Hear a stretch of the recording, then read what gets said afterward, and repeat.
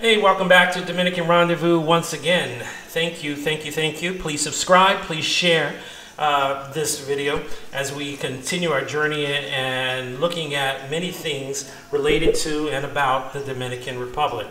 I really appreciate your participation as well as your viewing of this video channel.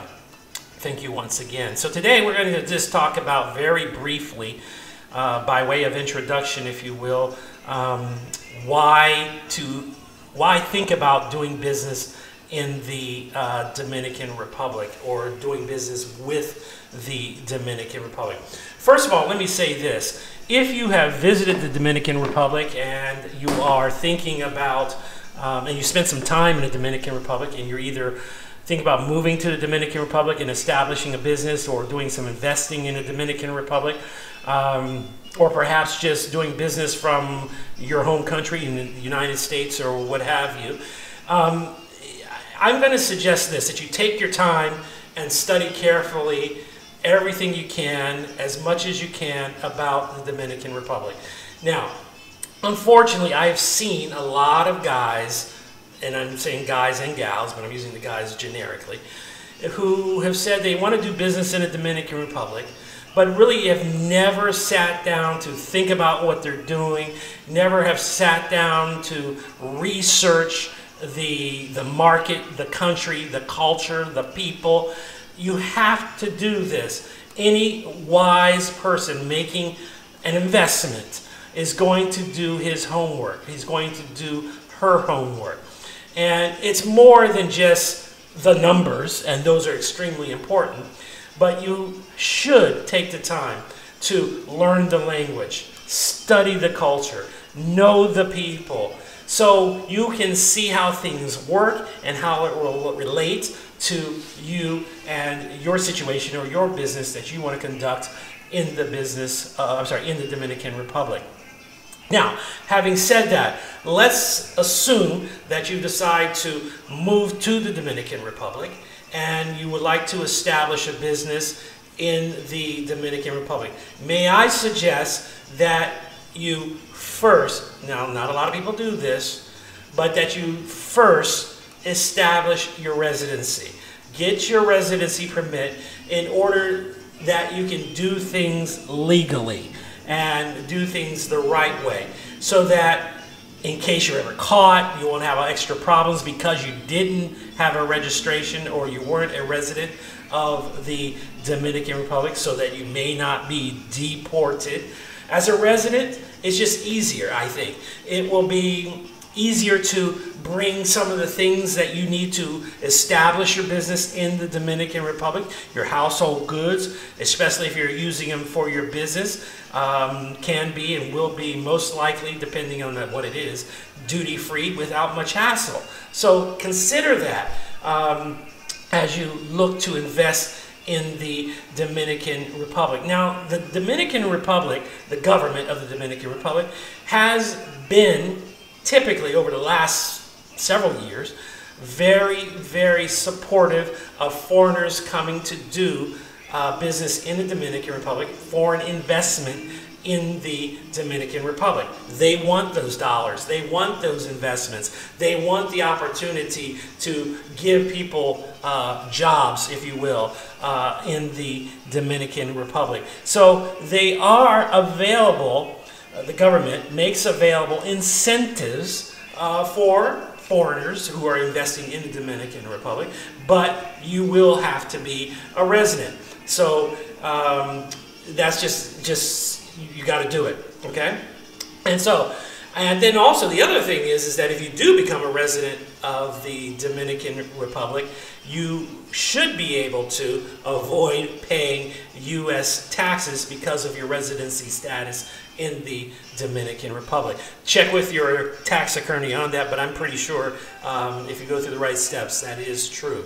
The only problem is it does take a lot of paperwork, a lot of red tape. It is quite a lengthy process, and that's probably why some people try to skirt around it and open up businesses that are not truly legitimate in the eyes of the Dominican Republic government.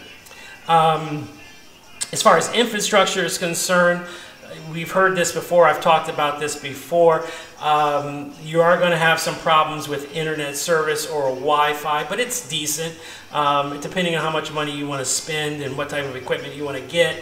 The electricity can be a problem, so as you've heard me say before, you need a generator, you need an inverter, you need surge protection, you need to get all this stuff if you are actually going to be establishing your business operations in the Dominican Republic so that your business can go uninterrupted. So, but back to the main story, I kind of got off subject there.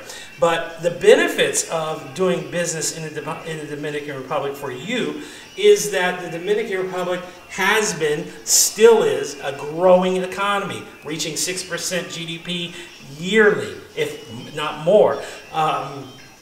There is a hunger of, I should say, for imported goods into the Dominican Republic. So you may think of, or you might find something that could be very useful to the Dominican market, and you may consider exporting whatever it is, that service or that product, to the Dominican Republic, and hopefully establishing a business that way.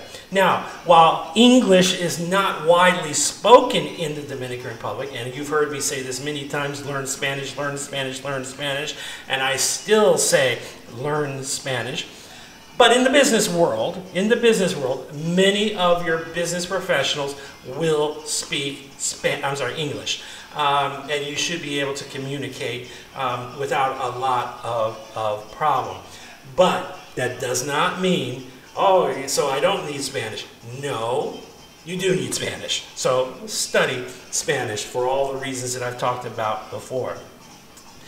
If you're planning on hiring people, you will find that the Dominican Republic typically has low wage costs. The Dominican people are not paid very highly just because of the market situation in the Dominican Republic. The legal framework is very solid in the Dominican Republic. You've got a lot of reputable lawyers, reputable law offices who can help you with the legalities of the of your business, as well as the rights that you have as granted by the Dominican Constitution and government.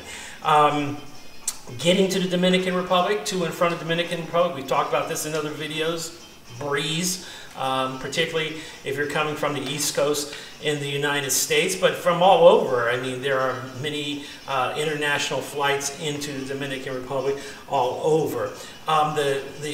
The governmental administration, that's not the right word. The government is very stable. The politics of the company is very stable. The country will be going through an election in 2020, and so far everything's running pretty smoothly as far as who is going to be running and representing the various political parties.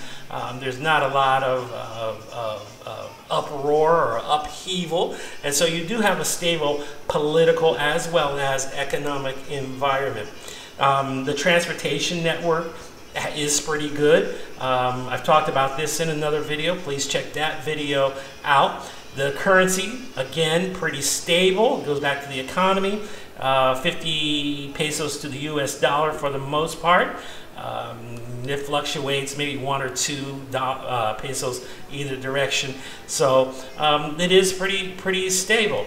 The telecommunications, as I mentioned, is a bit shaky, but it is stable for the most part in terms of what you need to get the work done. There are many multinational companies represented in the Dominican Republic doing business fine as well. So, you know, I'm just here to say, consider these things, these few tips, these pointers, if you are in fact thinking about investing in the Dominican Republic, whether it's a big business or a small business, your business, or even buying real estate for yourself. You want to think of some of these factors and some of these variables, if you will, of preparing and doing business in the Dominican Republic.